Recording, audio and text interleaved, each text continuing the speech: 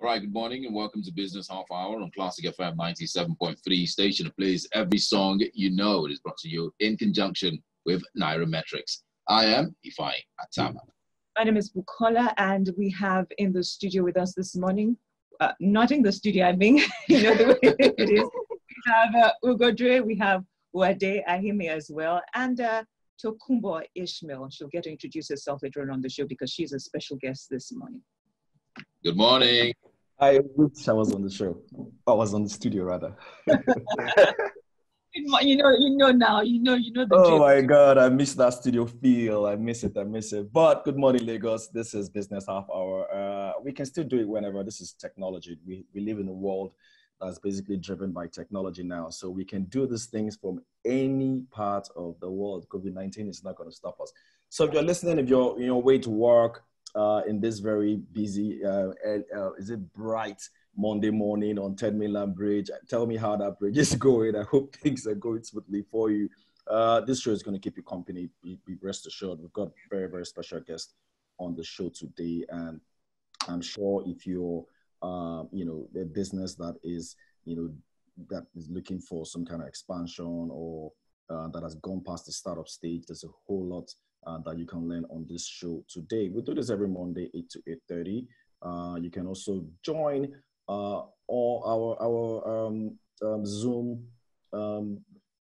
platform and just be part of the show. Just join. You can log in, visit any of our social media handles and get the link and just join. And then you can also see us live in the studio and in our work from home locations. All right, so we have a special guest today. So I typically we allow our special guests to introduce themselves, but this is a really, really special person here. So I'm just going to do the honors of, introducing her first to you, and then she will now, do the rest of it. So we have today a very, very special person. Her bio is quite intimidating. But I'm not going to go into all of that. So today on the show is Tokunboh Ishmael. She's the co-founder and managing director of Alitheia Capital. Sounds like a Greek word, right? And also the chair of the African Private Equity and Venture Capital Association, AVCA. We have her on the show today. Good morning, madam. Good morning. How are you doing? Very, very fine. So excited to have you on the show today. Oh, by the way, we also have Wade on the show and of course, our morning, Lagos. Co-host Bukola and Ifai. So, fine. Tokunboh, could you just, typically on this show, we start by having you introduce yourself and giving us background of your person before we delve into your business. So let Lagos know you better. Okay. As you said, I'm Tokunboh Ishmael and co-founder and managing director of Alitheia Capital. Alitheia Capital is a private equity firm, which means that it finances small and growing businesses.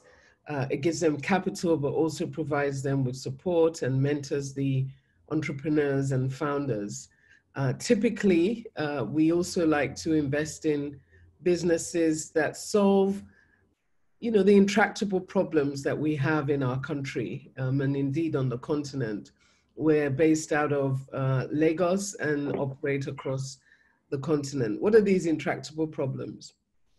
Many people don't have access to finance. Our country has about 60% of people who are banked, but many unbanked, which means that they can't use the normal financial services that you and I are used to. Many people don't have access to good and affordable health. And this has come to light even more. This gap has come to light even more during this COVID pandemic. Affordable education, access to affordable education. So we invest in businesses that make it possible for people to have access to these essential services. We also address food security issues by investing in agribusiness entrepreneurs. So we like our money to make money, but we also like it to do good in our economy and society. Fantastic. So have you always been in private equity before, co-founding Alitheia Capital? Yeah, before co-founding Alitheia Capital, yes, I was in private equity. I was one of the first fund managers for a foreign private equity firm that moved into Nigeria a long time ago, Aureus. But before that, I also worked on Wall Street. I'm an investment banker by training, financed a number of mergers and acquisitions. And I've also worked in Silicon Valley with tech entrepreneurs and finance in tech. All right, so we're going to get to the business of private equity, but just trying to get to also understand your foray into this space, especially in Nigeria, where you have a lot of young people looking to go abroad, right? And then here you are, you've gathered all the experience out there, and then you're back, and then you've started. So, did you starting Alitheia Capital or co-founding it? Was it out of necessity, or did you just get tired of staying abroad? What was the motivating factor? No, so I'm a Nigerian. I went to Ife for my first degree, so Great Ife. I studied computer science and economics, and I entered the world of finance through a certain journey. But at the heart of it, my heart has always been in Nigeria. I'm a Nigerian, even though I wasn't born in Nigeria. My parents are Nigerian, and I spent a good part of my youth in Nigeria. And it hurts when you see your country and the state, if the state of it doesn't enable the people, everyday folk, the masses, to afford services that enable them to reach their full potential. And when I started Alitheia, there were a number of things that I saw going on. I saw that I could make good money elsewhere, yes, but I also saw that I could use my skills to make money in Nigeria and at the same time solve our intractable problems.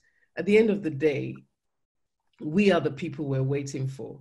And yes, you can go abroad, and I encourage people that want to travel and have the journey, but it's good to travel, have that journey, and see how you can use your experiences to better your country. So, but when you got back, how many years were you away for, and how many years have you been back for? Okay, you're making me try to remember so much.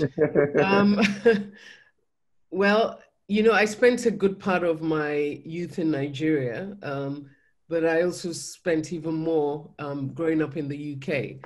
So for me, when I came to Nigeria, I'd been to university, but I'd left my late teens after university. And I'd worked probably about 20, 25 years in the UK and the US. And then decided that actually I have enough skills, I could see the trajectory of how the economy and those that run the economy were thinking about small and growing businesses, which are the engine of our country and indeed of the continent.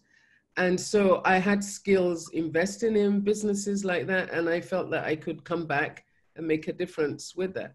And I've been back in Nigeria since 2003 or something. So it's a long time ago. So you've been around then. I've been around. So it's not, I didn't just come back yesterday, right? All right. And I worked with a couple of firms. I was brought back to the country with one particular firm, Alitheia Capital at the time. I worked with them for a few years. And then I also worked in the oil and gas industry, financing oil and gas assets at Ocean and Oil.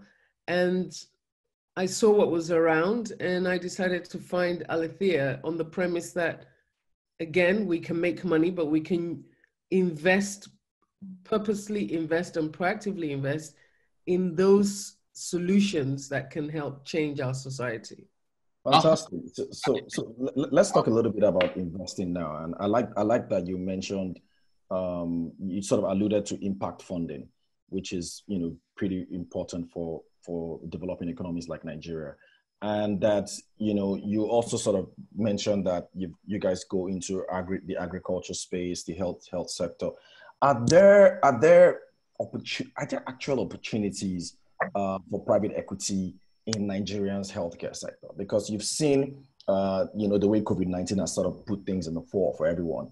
You've seen governments campaigning to raise all sorts of intervention funds. But what you hear from some critics is, are there companies that are sort of, built in a way that would allow private equity firms actually, invest? Do they exist? And if they do, yes, where? So the healthcare sector, one thing we have to understand about any sector is that each sector has different subsectors, right? And there's a whole value chain that goes towards providing good healthcare. And that the delivery of good healthcare is not just in hospitals and clinics, it also encompasses the efficient and affordable delivery of good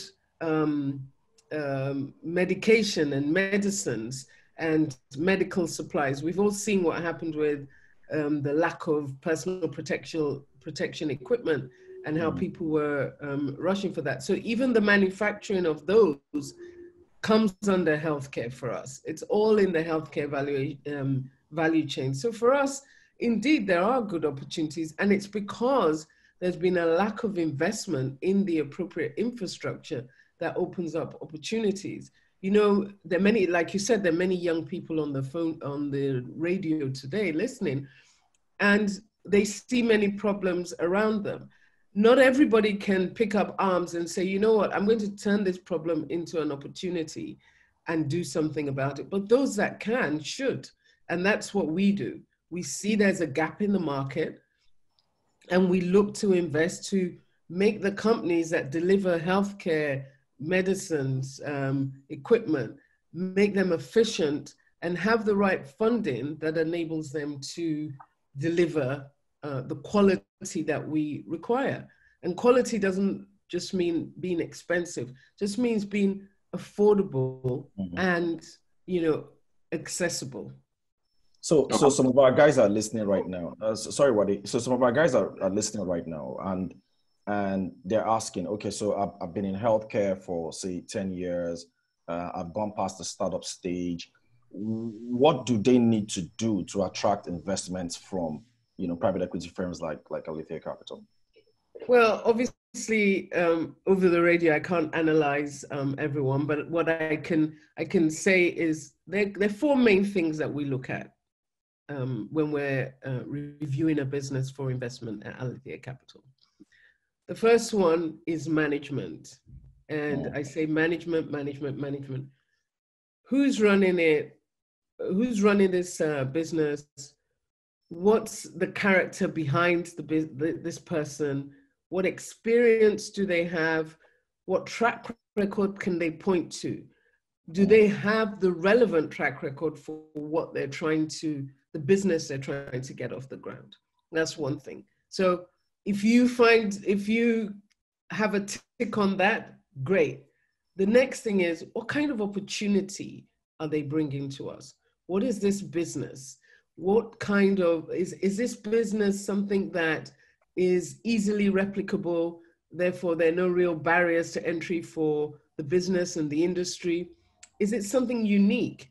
Is it solving one of the problems that we have identified? I mentioned access to finance, access to healthcare, access to education, and also access to energy. Those are essential services that we believe ordinary Nigerians need to have available and affordable. So does your opportunity fall within that? And like I said as well, addressing food security challenges through agribusinesses. The next thing we look at is, okay, so that's great. That's a business. Can it scale? Is it a business that can grow to have return potential? Like I said earlier, we want to solve problems.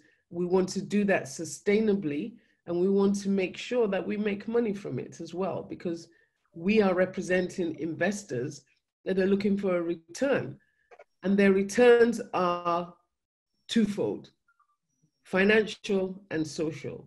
So does that business have the opportunity to provide us with that return? One last one, 1 second. And the fourth thing we look at is, so if we put our money into this, what's the likelihood that we can get our money out of this business? Can we exit from this business at some point in the future? We do not want to take over a business and end up being a jack of all trades, trying to run an energy business, a bank, a hospital. No, we invest minority control stakes. And at some point in the future, when we've worked with you, partnered with you to grow your business, then we say, you know what, okay, our job is done here. How do we come out of this? So those are the four main things that we look at. Obviously, each of those will have sub things as well. I think we got to go on break. So when we go on break, when we're back on break, I think we're going to take questions from Wade, and I'm sure Ifeanyi and Bukola probably have 1 or 2 questions as well to go. But just to recap, Tokunboh just mentioned 4 important things now to get private equity attention. At least you need to get their attention first before you get their money. You got to have sound management. There's got to be an opportunity in your business, particularly healthcare, agriculture, food security, energy. Can it scale? We've always said that. Bukola, you know, we've always said that on this show. How does your business scale? So scaling is having a business that goes from earning 1 million naira to 1 billion naira, at least maybe in 5 or 10 years. You got to show that path. And then exit potential, because investors, private equity investors don't want to be there forever. You've got to be able to put money in there and then leave at some point. So we're going to be back on this show, and then we'll have more questions for Tokunboh. Thank you very much. Bukola, over to you. All right.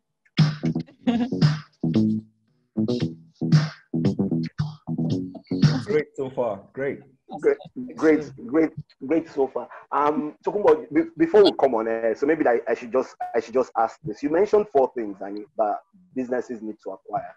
And when you look at the environment that we find ourselves, which is not what's it called? The environment is the policy system is not as robust as you find in Europe or America. What are the things that you think people need to do? Because a lot of small businesses really don't have these 4 things. So how do they go about getting acquiring these skills? I think but it would have been a nice question. Or is it, you want to take it on air or off air? What? No, we'll take it on air. I just wanted that so that she can take it. We'll take it on air. I'll address that. And somebody also typed a question here about exit strategies. I'll address that. We'll take that as well. Yeah. So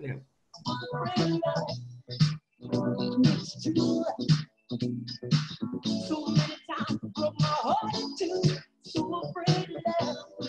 It's true. Oh, yeah. And then can't you go? So many times you try. Off air now, Tokunboh. Are we back on? Okay, no. How has it been managing equity funds in Nigeria in comparison to Europe and America, especially as it relates to small businesses? Actually, there's an abundance of small businesses with opportunities.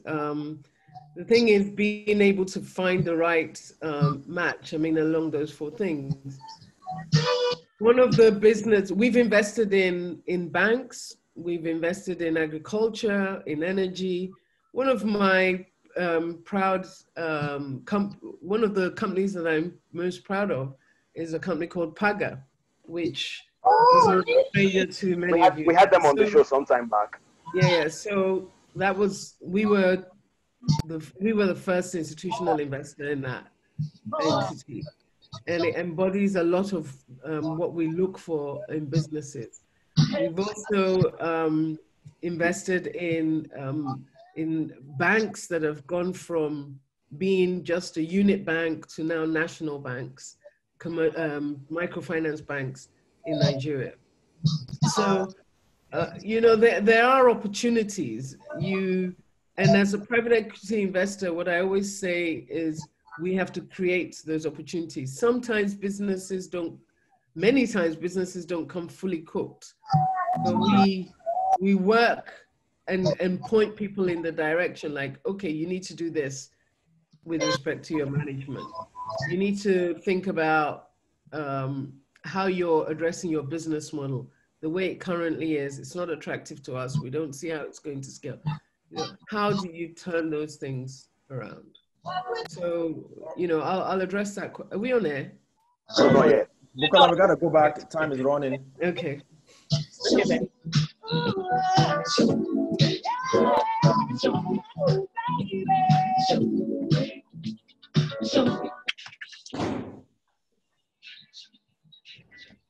It's Business Half Hour, Classic FM 97.3. Show me the way by Sky, but we say, show me the money. Well, show us the money. Yes. She's a special guest on the show this morning. And then we have Uwade Ugodre as well from Nairametrics. Ifeanyi and Bukola, as always. All right, great. Welcome back, Lagos. If you're just tuning in, we have Tokunboh Ishmael. She's the co-founder, CEO of Alitheia Capital. We're talking private equity this morning. So if you've got a business that has gone past the startup stage and you've got 4 qualities, we kind of mentioned them earlier on the show, then you probably might just be under their radar. So we've got some questions. One question from some of our guest panelists. We also have one a question from our participants, and then one from Wade. So Wade, we're going to take yours first, and then we'll go to the question from the participants. So quickly. So quickly, you mentioned 4 things that you small businesses need to have. Considering the environment, how do they ensure that they get these skills? Because it's not easy in Nigeria. Yes. So I'll go through each of those skills and say very quickly. So on the management side, to get experience, you need to work somewhere, right? Or you need to have some relevant education or something. Something that I say to entrepreneurs is, apprenticeship is important. Go and learn your trade. Understand your industry. Some people can wake up and be entrepreneurs overnight. Many of us need to, first of all, work somewhere and gain that experience. So that's on that. On your opportunity, and again, the uniqueness of your opportunity and its potential. Look, there are many problems around us, and we have a good number of entrepreneurs around us that have seen these problems and turned those around. Even from the person selling food on the roadside, they've stood somewhere and seen that there are people there's traffic through here, significant traffic through here. How do I address their food needs? The same way I was talking about Paga earlier on. Tayo Vioso of Paga saw that there was a need. There was too much use of cash. We needed to move to digital means, and moving to digital means of transacting meant that we could bring more people into the finance system. He created a platform to solve that problem. There's another one of our companies, Lydia. They saw that SMEs don't have access to loans because the banks are using traditional methods of credit scoring and asking for asset coverage. So Lydia formed a digital means of bringing those SMEs into the ecosystem for financing and use the alternative methods of credit scoring. They could have sat back and said, well, gosh, it's too hard to think about how SMEs can qualify. You look at the problems. A good way to think about a solution is start from the problem, because that means there's a need. Somebody needs something. Start from that problem and work your way into a solution. Is the private equity entity investor going to be able to exit? Somebody asked the question, and I'll combine it with a question from the panelists. Given that we don't have robust capital markets for exiting SMEs for IPO. Well, there are different ways that we look at exit alternatives. Sometimes we structure it many times, such that we can make the business attractive to the next level of investor, financial buyers. Because when we partner with you to grow your business, the idea is then that you're even more attractive to a bigger business. You've gone from being a small fish in a pond, to a big fish in a bigger pond. And we're looking for you to grow such that you're not just selling your goods in Lagos, you're selling them in Abuja. You're sending them across the continent, all over, exactly. So, and by the time you are global and you're selling to other parts of Africa and indeed exporting, then there's another type of investor that is interested in you and we can sell to them. So there are different ways that that Alitheia looks at opportunities so that we can think about how we can exit from them at some point in the future. Fantastic. I'm sure if anybody who's listening here is getting some very good education. Interestingly, we've actually had Paga show as well. I think we had to Paga sometime last year, and hopefully we'll get lead. Okay, we've got a minute left. There's a lot of questions coming in here. There's another question here from someone. Yeah. Let me tell you something here. Is there a cap to the investment? So how much you can invest in a business? Well, we look at how they absorb the capacity of a business to absorb our capital. And it depends on the size of the business. And we're not looking to own majority. We definitely don't want to own anything like 50% or over 50% of a business. We're not trying to run that business, right? Mm-hmm. We want to partner with a business owner, support them with finance and advice and access to our networks of other funders and talent and business advisors so that they can grow. We don't want to take over and start running your business. That's not my job. My job, I'm a private equity investor. I'm not planning to become an entrepreneur in banking or healthcare, etc. I want to finance and support those entrepreneurs. Okay, all right. Ugo, you were saying something. Yes. So we had a question, but I think I kind of answered it already to our panelists. This has been such a very engaging and enlightening session. I just wish we can have this again, maybe like a part 2 of this, that I hope you have time to indulge us to come. I know that your kind of business has challenges, and we haven't even gone into all those challenges, finding the right business, challenges around management, opportunities, all these things that you've basically very well elaborated. And I'm promising you, Lagos, we're going to beg Tokunboh to please come back to the show sometime so that she can give us a lot more insight, because we're seeing a lot of questions. A lot of people really are interested in private equity. We're also getting questions from our social media handles as well. But before we go, there's something we kind of like to close with. Like, have you got that watchword or something that kind of guides you every morning? So think about that entrepreneur out there who is willing to listen to something that they can just kind of ride on. What's that, watchword for you that you sort of look up to every day when you're trying to succeed? Well, the name Alitheia means truth. I want to conduct, every day I want to wake up and conduct my business in truth. I want to be in truth with my partners who are my entrepreneurs. I want to work in truth with my financiers, the people that give us money, that trust us to manage their money. So for me, truth is a watchword in the work that I do. And when I get up, I say to myself, what is it that I'm going to do today that's going to be noteworthy, that I'm going to put on my CV? Every day I'm thinking, I still think about my CV. And I say still because really I'm not looking for another job. I love what I do.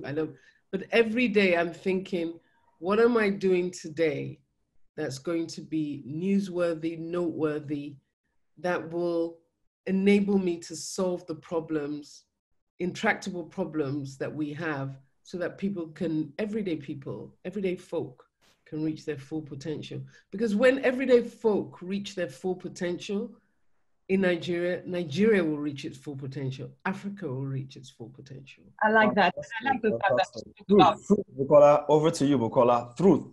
Yeah, truth. I like the fact that you spoke about truth. Truth is essential in everything we do, sometimes quite lacking in our daily activities though, so we need to have that. Thank you very much, Tokunboh, for coming on the show. Thank you, Ugo. Thank you, Adair.